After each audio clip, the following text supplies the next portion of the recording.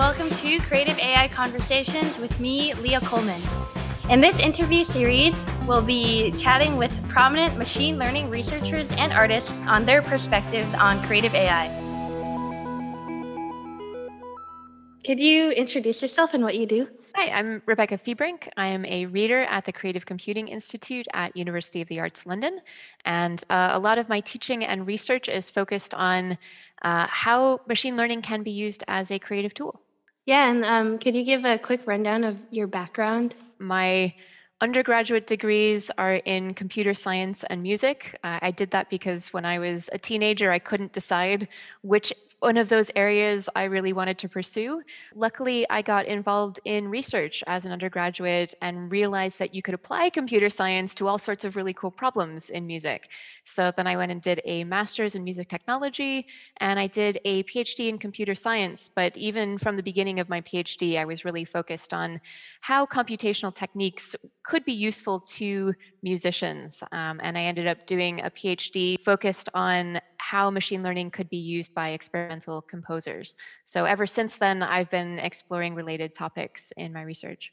Could you talk a bit more about what that intersection between like music and AI and technology looks like? The intersection between music and AI and technology is super exciting. I think it's become even more exciting in the last decade or so. Of course, there's a centuries long history of people doing innovative technology work within music.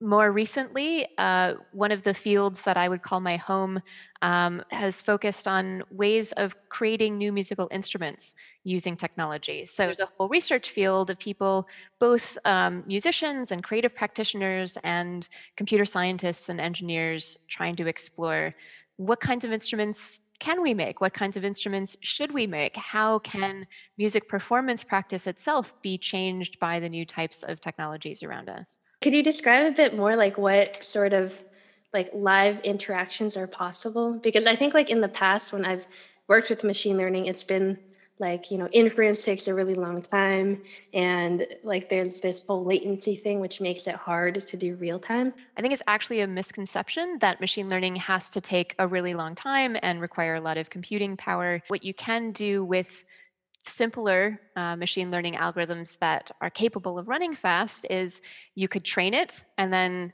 a second later you have a running model, and you can try it out. And if you don't like what it does, or if you want it to do something different, you can adjust the training data or adjust some other aspect of the model. And then a second later, maybe you have something new. There's all sorts of exciting research happening around taking some of the more cutting edge deep learning models and making them run in real time on mobile devices. So you can absolutely take advantage of that technology as well if you want to do real time computer vision, for instance. In terms of like all the cool projects you've seen and like made, like what has been like one highlight? So it's really hard to choose one highlight of work it's like my favorite. I've made some software for real-time creative machine learning since about 2008. It's called Wekinator. It's been around for a while now. It's had something like 45,000 users. One of my favorite original examples, which I still show videos of this, 10 years later, is one of the first pieces that somebody made with Wekinator. It was a musical instrument made out of a piece of tree bark. And what she did was she put a bunch of tiny light sensors in the bark, which are capable of sensing, where her hands are sort of casting shadows over the bark, or if she's standing on a stage, if she's leaning into the light or into the shadow. You can get all of these sorts of interactions picked up through these sensors.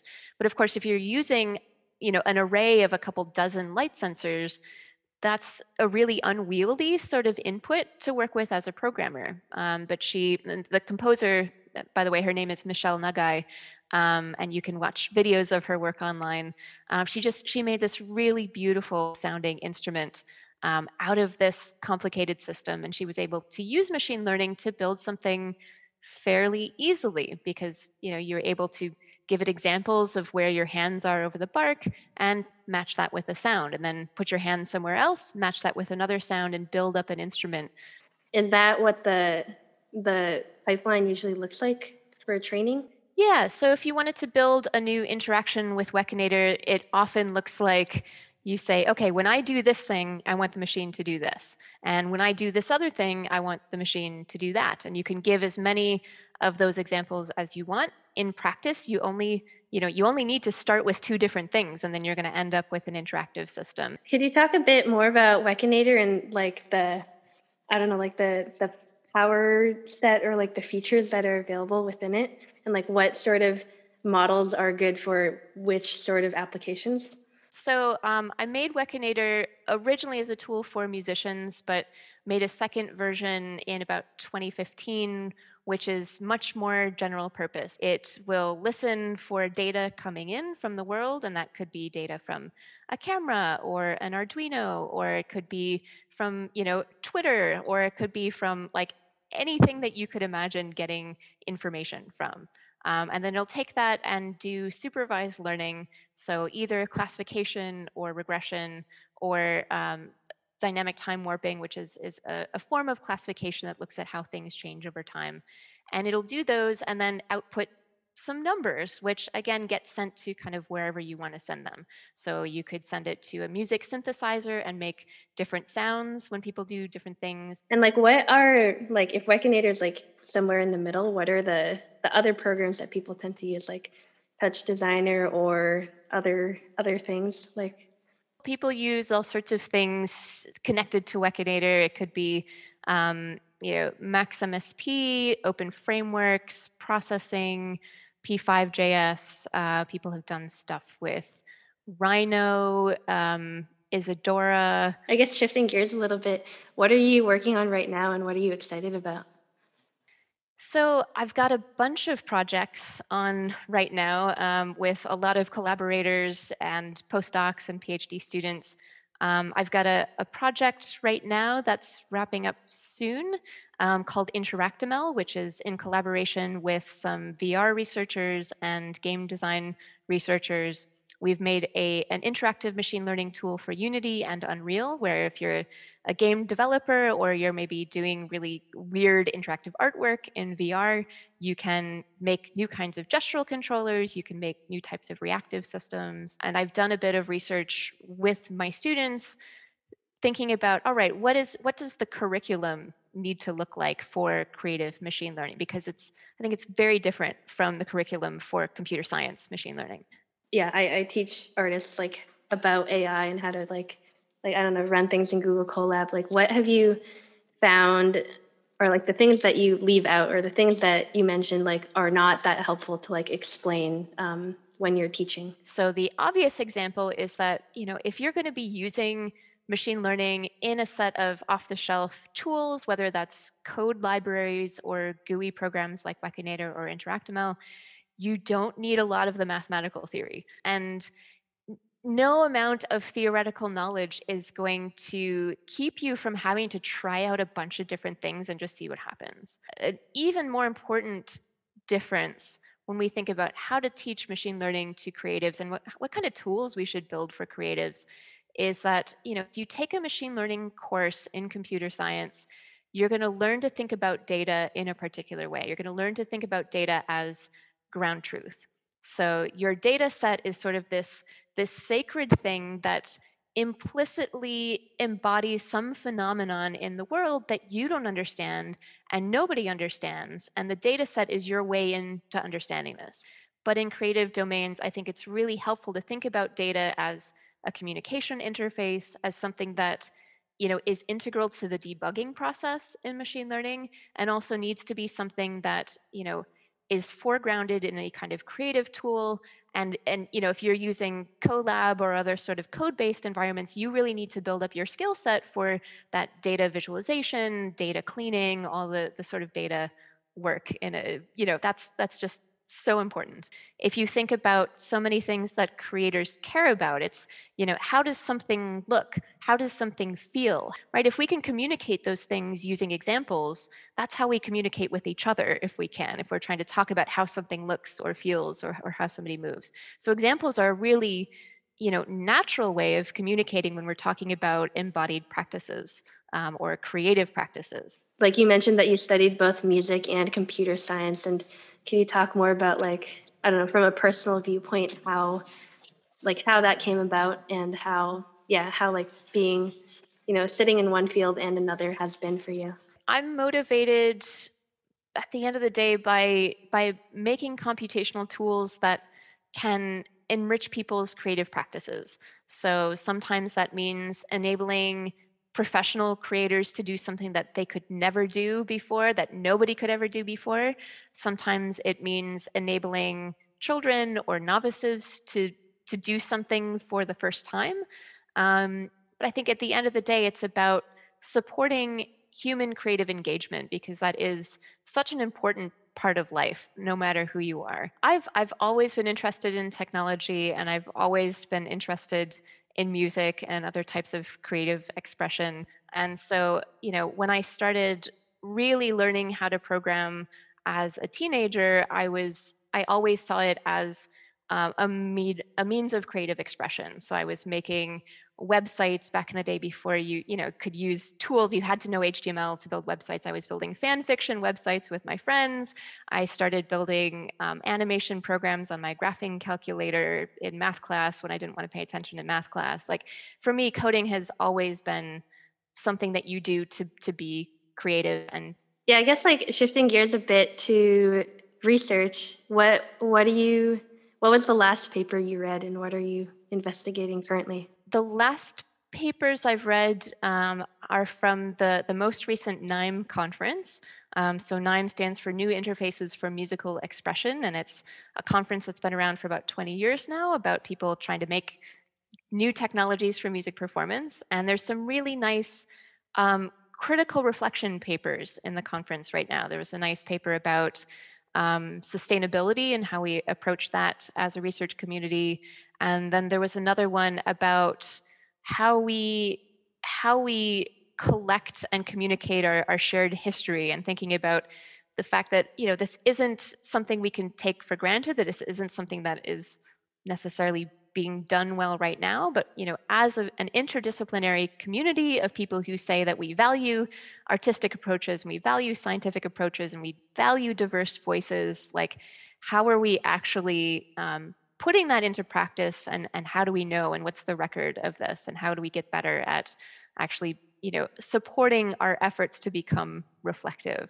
I've been reading with a lot of interest around um, research methodologies that involve what we would historically call users or participants in more equitable ways. How do you make technology for and with other people who aren't you? If we only have technology makers coming from narrow slices of society in certain countries and certain socioeconomic groups, there are questions that they're never going to consider. There are applications they're never going to consider. So I think both diversifying the set of technology creators and academic researchers, and just trying to better educate everybody in that field to think more maturely about ethics and equity and fairness and participation. I guess like you touched on this a little bit already, but like, what are the things that each group can like learn from each other and how they can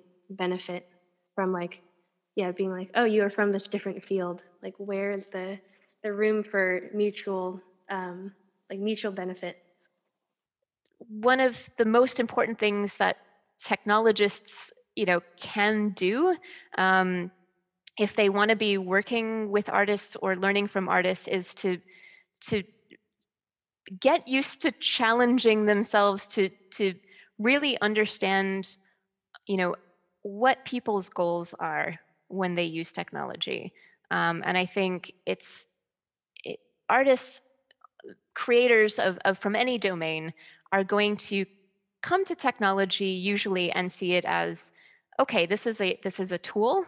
Machine learning is a little bit special because sometimes it can be a branding exercise, and that's sort of not the territory I'm interested in. But if somebody is really, they don't care about the branding, they want to do something meaningful in their own practice, um, you know they're going to articulate that in particular ways that may not be completely clear, how that lines up with the technology. Yeah, I think at this moment, and for the last 6 or 7 years, there has been a lot of hype around machine learning, and it's really cynically been a good way for people to make a pile of money here and there with art that isn't necessarily that exciting conceptually or technically, but it's sort of, it ticks the box, you can market it.